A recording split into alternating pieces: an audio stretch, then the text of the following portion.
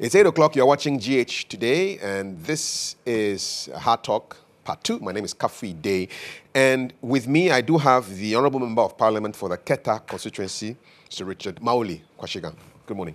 Good morning. It's good to see you. It's good to see you. Okay. Seeing you for the first time this year. This year, Happy New Year to you. Same to you, and excited to have met my nephew also working here, Daniel Quashigah. Yes, a great guy.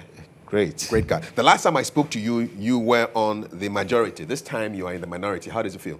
Well, of course, it's just dawning on us that indeed we are in the minority. And it's a mixed feeling, to put it that way. The way you carry yourself as a party in government is no more same. And this time around, it is for you to actually ensure that those who are in the helm of affairs, get to do the job rightly by holding their feet to the fire and assuring that you critique all that they do in the interest of Mother Ghana. Previously, you got to be on the defense. Whatever government does, as a member of parliament and a member of the NDC, you tend to defend it, sometimes defending the indefensible, however unpleasant it might be. But this time round, the roles are reversed.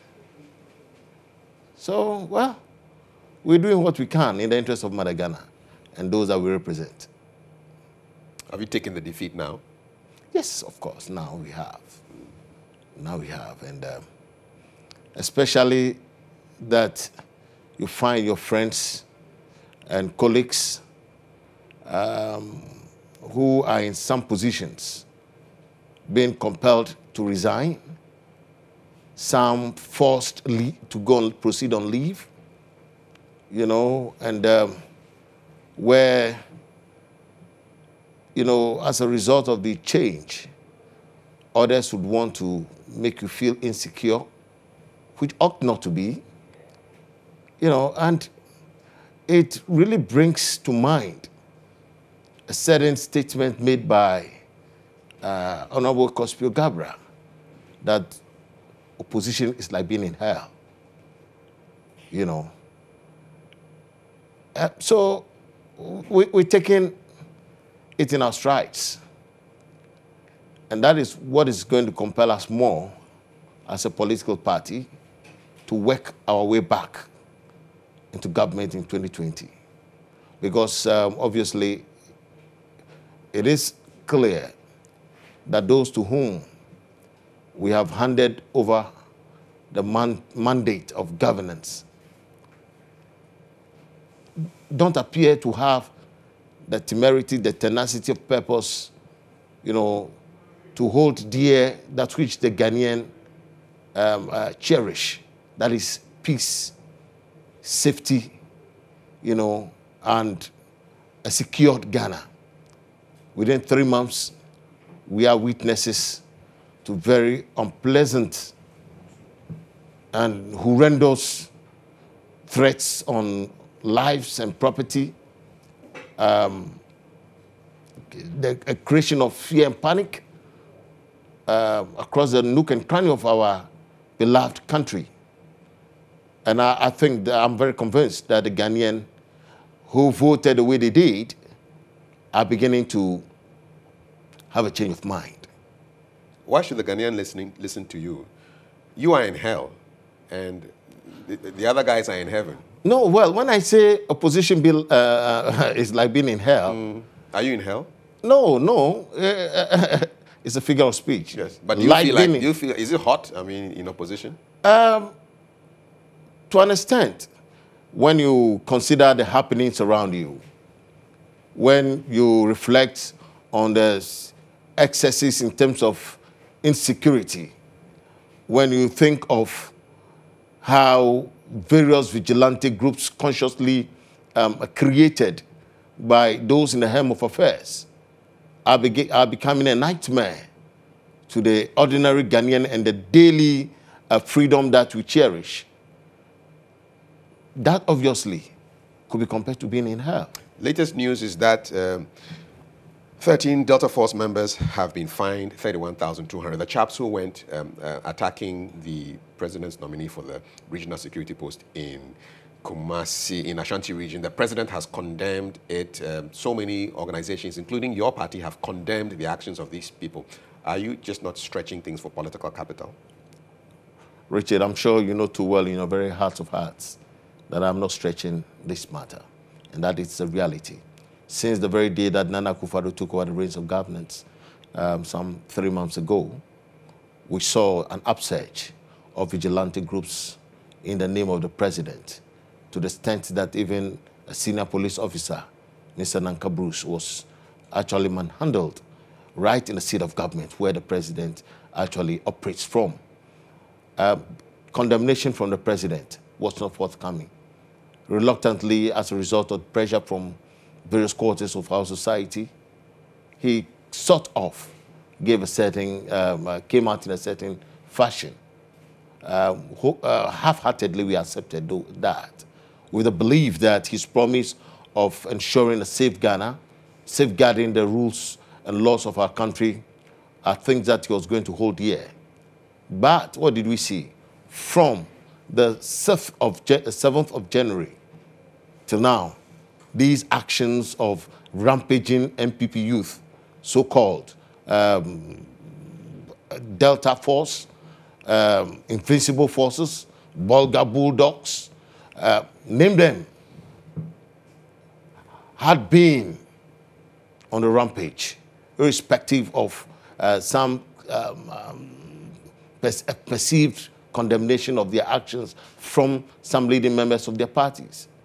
I'm sure you will recall that even the chief of staff, the current chief of staff, when she condemned a certain action of theirs, they got back at her. You saw recently the Minister of National Security being verbally abused, verbally assaulted, and threatened as a result of his condemnation of these actions. And so NDC has made lots of calls. You have held the president responsible for this vigilante action that is going on. I mean, your party. Your party has also called for the arrest of your colleague in Parliament, Kennedy Ajapong, the MP for Asin Central. Your party is even asking for the United Nations to declare your colleague a terrorist. Do you associate with those views? Honorable Kennedy Ajapong is a friend of mine. Yes. And but your party wants action to be taken against him. Well, that could be a party position. But again, also, I think that Honorable Ajapong is one person who we all know, has gone on this path for a long time. I, as a friend, had the opportunity to, brotherly advise him that I think that he's a fine gentleman, honestly, when you meet him one-on-one. But then when a microphone is before him, he becomes a different animal, Of course, as a result of a certain relationship that has developed by being in Parliament and being on the same committee and belonging to the same esprit de corps in some respect, it's very difficult to say that, well, he should be arrested and be treated as a terrorist. But I think that his actions are becoming unbecoming, and it's time for him to sit back and reflect, because even within his own party, people are complaining. You want the president and you want the MPP to dissociate themselves from the Delta forces, but you don't want to dissociate from your colleague who you say is a different animal when a microphone is thrust under his nose or under his lips. Yeah, Don't you see a contradiction there? Well, a contradiction, you may call it. It's just like you, Kafui, being my brother, and if you do the wrong thing and you run into problems, obviously, as a result of that affinity, and relationship, that brotherly relationship, I will be touched. And I mean, you can compare that to the story of David and Absalom. Absalom, the son of David, obviously misbehaved, went haywire, and to the extent that he wanted to overthrow his father. But then, what happened? His father, the same father that he overthrew, pleaded that, please, they should handle the young man Absalom gently. So, I mean, the human feeling and association sometimes creates that. Just like how if even your son is caught in some dastardly acts, which will require that he must be dealt with in no certain terms. You have, as a father, will have a certain... So privately, have you condemned Mr. Ajipong in his face? Oh, no, I have. I mean, if he would be honest with you or any other person, I have on more than one occasion told him that, look, I think his actions are just off, way out of the roof, uncalled for, unnecessary, which could actually lead this nation in a wrong direction. Because you see, I have even told him that, look, he is a fine gentleman, such that if not given to those actions of his and behaviors in public and etc., he could even one day become the flag bearer of the NPP. But with all these behaviors, I don't think that Ghana will be safe should he, in the most unlikely event, become leader of the NPP, and most especially even the president of Ghana. Let's move away from Mr. Kennedy Japong and let's talk about comments that have been coming from so many quarters. So the Coalition for Domestic Election Observers and the National Commission for Civic Education says all vigilante groups should be disbanded. Not just the ones under the NPP, but those under the NDC. But I'm just curious, where are your guys, though? We got the vigilante groups that belong to our affiliated to the NDC. I mean, you don't have recall? Them? You know, there was this talk about the Azoka boys some years back. Okay, but the Azoka boys, really, you cannot confine them to a vigilante description. They are party activists and they do dirty work for them. They don't do dirty work. What kind of work would you refer to as dirty that the Azoka boys have done? You know, intimidating people so that they protect your vote. That's what these people do. It's documented everywhere that all the political parties, the two main political parties, have people like this on their books. We some years back have talked about the Azoka boys, okay, but today I do not even think that it exists as a group, as you so call. So why is CODEO and NCCE saying parties, groups on both sides of the divide should be dissolved? Yeah, I think probably, I would imagine that they would want to be seen not as just condemning one particular political party, but sending out a note of caution to all political parties. But if you do not have these people, as you say, then their stance is illogical.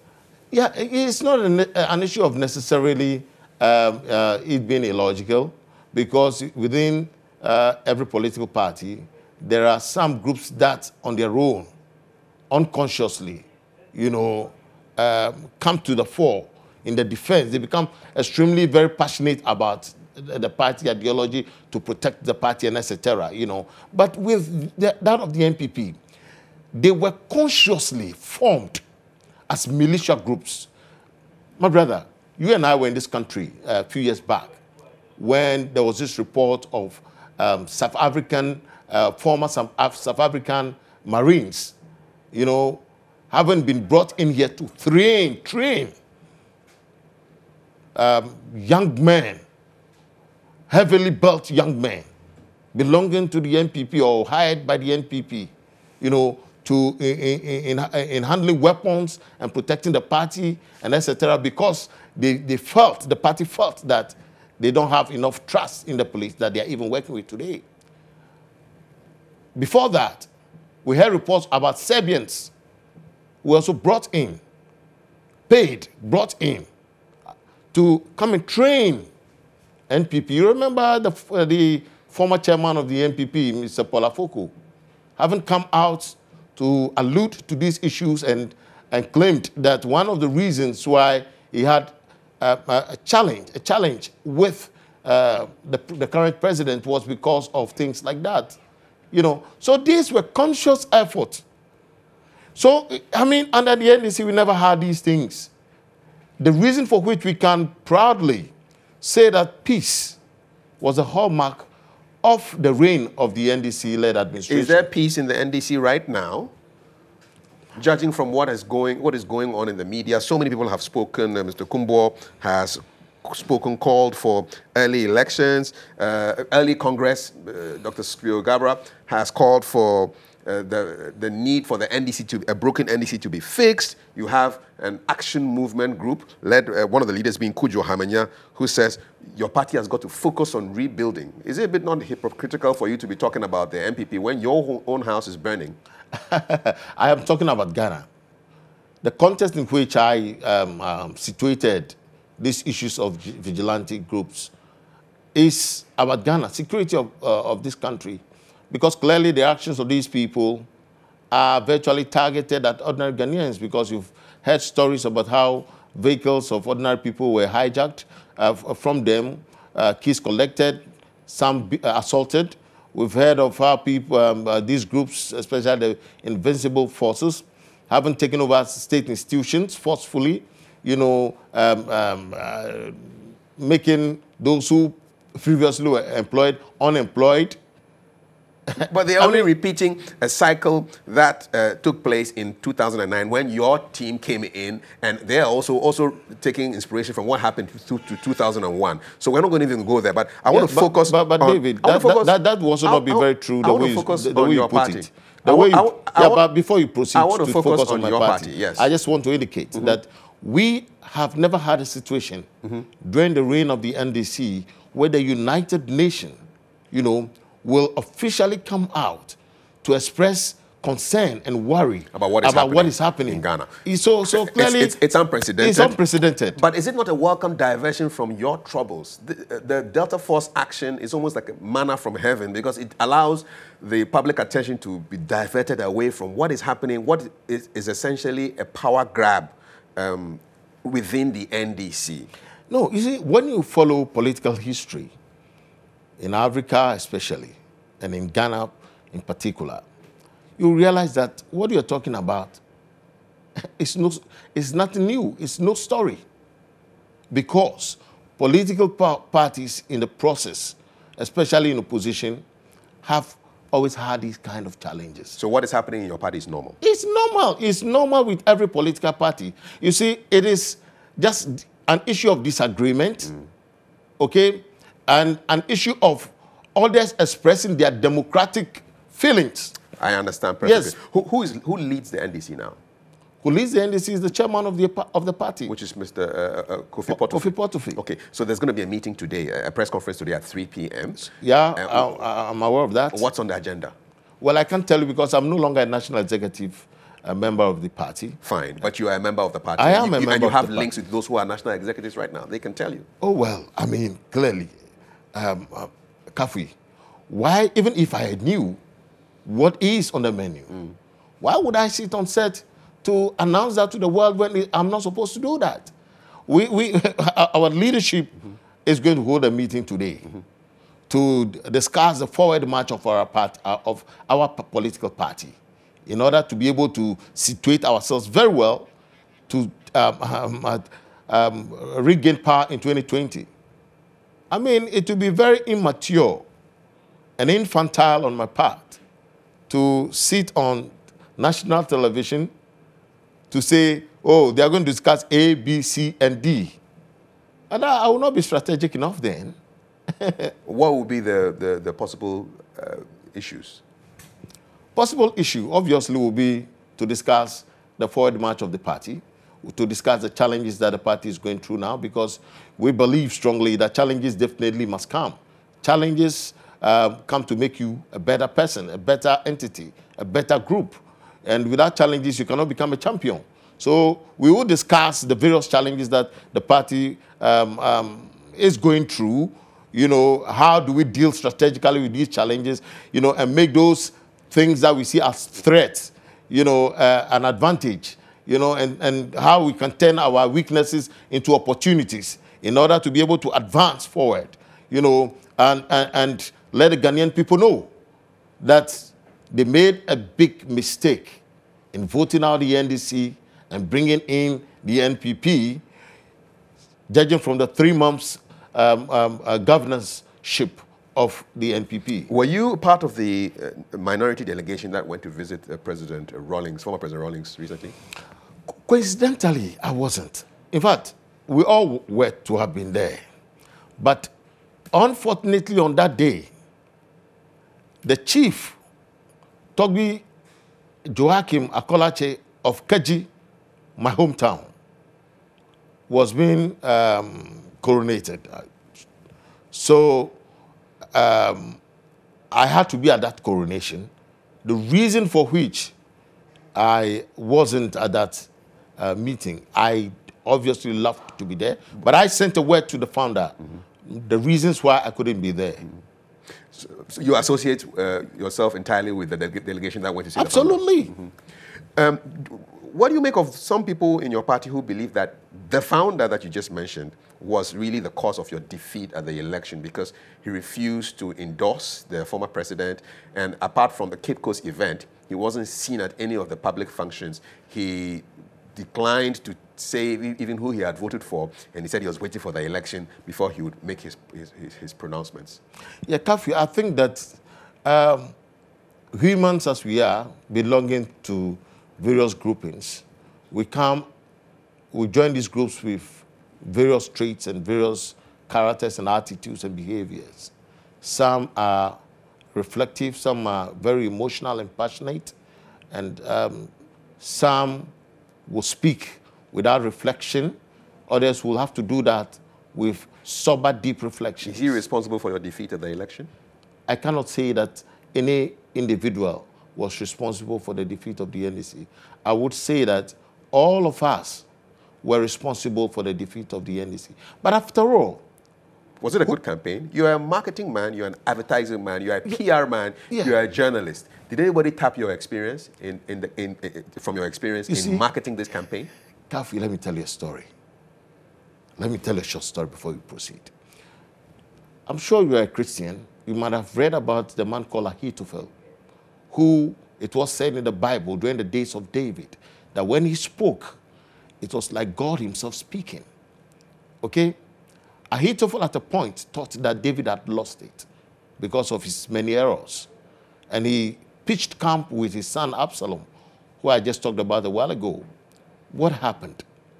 At the end of the day, the wisdom and the counsel of Ahithophel became foolishness. When you see the kingdoms are given by God, we must accept that as a people. It doesn't matter how strategic, how intelligent, and how knowledgeable you are, how you can maneuver your way in order to be able to achieve some result. The result before you will achieve it must be sanctioned by God. That's what I believe. So the defeat was sanctioned by God? Of course, if God has not sanctioned it for a purpose, for a reason, we wouldn't be where we are. And again, God will allow you to go through some situations in order to teach you some lessons. So the NDC is being punished divinely? Not necessarily being punished divinely. The wisdom of God are like mysteries sometimes to you and I. We cannot understand it. Okay? Now, probably the Ghanaian people were complaining so much about, NDC, the young people want jobs, and etc., without necessarily considering the fact that the peace the nation had was so awesome. So God probably wants to say, okay, let me let these people know that, and let them judge between the two. Okay? And so the NDC was taken out of power, and then the NPP walks into power, and then they exhibit their true nature and character, which was actually not lost on us, even when they were in opposition. Because if you recall, one, Mr. Kofi Kumson, owner of the Ghanaian Chronicle, ever said he cannot sleep with both eyes shut should our current president, Nana Akufo-Addo, become president of Ghana. Who you have graded 20% for the past 95 days. Of course, 20%. And I've been charitable. You know why? The 20% I awarded him was even based on some policy initiative that bears resemblance to an assurance. For instance, I would also say that this fight against Galamsey, though we see a media collaboration with other civil society groups, we see the Minister of Lands and Forestry very much involved in it. And we also see how they are doing all they can to defy the Chinese who are trying to intimidate us you know, and because a lot of the nationals are involved in this. So, yes, those are the issues that I consider as good, good efforts. But you see, it doesn't matter what you do in terms of putting in place an apt policy and all, when you cannot maintain the peace. When there is no peace, all your efforts don't amount to anything. All right. I want to wrap this quickly by just coming back to your house, Parliament. So we hear reports of divisions amongst the minority. What are your thoughts on that? Well, when I hear that, I get amazed. You know, because we as the minority in Parliament, we sit, we meet, we strategize. How do we ensure value for money? How do we ensure that those in government today do what is right? How do we hold their feet to the fire in the interest of the Ghanaian people? So your minority in Parliament is united? Well, you see... How do you speak to, what do you say about the supposed division between the honorable members of Parliament so Ayariga and Muntaka? There obviously will once a while there will obviously be, you know, some disagreement on one matter or the other, one issue or the other. The bribery scandal actually showed that they were not on the same page. Yeah, that's what I'm saying. That look, you see, you're talking about bribery, the alleged bribery scandal. I prefer to put it that way. You know, I mean, sometimes our actions may not be in sync, and may not be on the same platform. Okay, but that does not mean that we are divided. So there's unity. Of course, there's unity, but divergence of opinions. Okay, I grant you that. Quickly, when was the last time you spoke with President Mahama? Well, I wouldn't say that I have had that direct interaction with him since we left office. We had a meeting, he organized a meeting for us, I think, a month ago. I was at that meeting, you know. Do you miss his leadership? I miss him in some respects. I miss him in some respects. You see, we had a very affable president. We have a president who was approachable, and we had a president who will listen to you, but maybe taking on board what you said is another thing. But he failed the national exam. Should you do a resit in 2020? And I'm saying that. Should he? You see, President Mahama did not fail. The NDC failed. Okay, so President Mahama did not lose the election. The NDC lost. Would you sponsor him to come back? Would you be behind the voices of those who say, look, come back and rewrite that exam in 2020? And I'm saying that that is in the hands. That lies squarely in the bosom of the national delegates of the NDC. Fantastic. It's a fact. But what is your view, Mr. Quashigah? But of course, there are views of mine that I cannot even discuss with you one-on-one, not even, and not in public, not even one-on-one. May I suggest that you're not brave enough to support Mr. Mahama, your former president? No. You are wrong. You are absolutely wrong, Kafui. Must I tell you who I'm going to vote for on the day of election? If I ask you, well, I can ask you, and if you answer yes. You see, not, and we must not prejudge situations and matters. Because in prejudging, you create an insecure position, situation. And then again, I believe in a certain maxim that says, you do not expose your babies before giants. Okay. If you do that, they will crash them. Would you want him to come back? If the NDC as a body wants him to come back, yes, he will come back. Okay. But an individual, just me, cannot say he should come back and he will come back. No. I hear you. Mr. Quashigah, you sound very religious. Are you going to the ministry? Well, of course, I've always been in the ministry since my days in GHToday Stakradi. Okay. And I've been an evangelist. I've been director of evangelism once upon a time at the Assemblies of God Church in Teshin Ngwa. Okay. You know, I've come a long way. All right. Yeah. I've been a lay preacher, and I still do that once a while when I get the opportunity. Okay. It's just that the politics obviously had clouded things. Yes, and, but it's not coming back now that you're in opposition. No. Even in government, you know, when you ask, just check from party headquarters. They will tell you I'll do my checks. Richard Quashigah is like a pastor and stuff. I'll do my checks. And even in parliament, public accounts. All right. Ajimamen will say, well, Pastor Quashigah should pray for us. All right. Finally, In the event that the NEC says, or your party does not choose Mr. Mahama, who would be your choice? Story is same, Kafui. How can I tell you who will be my choice? How can I even determine who are those who are going to express interest in wanting to lead a party? Okay. Because the names that have been dangled, sometimes, fine. Sometimes the names are being put out there on social media by some mischievous individuals. Okay. Right. Before you say Jack, they put your picture there, and then the whole world say, hey, the man wants to be president. Maybe you want to be president yourself. Myself? Yes.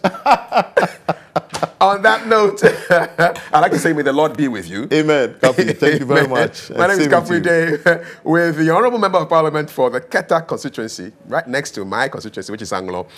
Thank you very much. Thank you. It's a pleasure, Kafui. Okay.